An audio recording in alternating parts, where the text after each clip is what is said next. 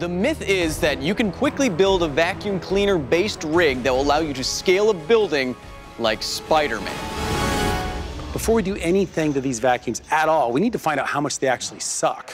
And so the simplest way to do that is this little cap, put it on the end of the vacuum, turn it on with that hose into a bowl of water. We measure how many inches it rises, and that's our baseline measurement for everything we do afterwards. We ready? Here goes. The standard measure used for measuring vacuum is inches of mercury. 39 inches water. So 39 inches of water, that's 3 inches of mercury, or about 1.5 psi. Okay, so 1.5 psi doesn't sound like much. But the relationship between surface area and psi is linear. The more surface area, the more mass the vacuum can support. Each team will have 2 cordless vacuums. So the challenge is finding the suction sweet spot.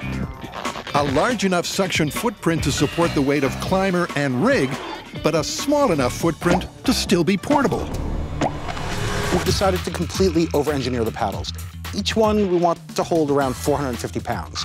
So 20-inch diameter circle, that's 300 and change square inches, times the 1.5 pounds of pressure that each inch can hold that we already got from the vacuum pump, 450 pounds.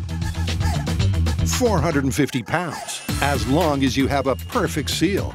So Blue is over-engineering their paddles for maximum suction on an imperfect surface. While Martin preps those paddles, Tamara is lightening the load. In order to maximize our suction on the wall, we need to minimize the weight that we're carrying up with us. We're kind of stuck with our own body weight, but when it comes to the vacuum, we can actually take out a lot of the parts. Then building a housing that hopefully will get us to about 50% of the weight and be able to get us up the wall a little quicker. All right, so And they're ready to hit the wall. In 3, 2, 1.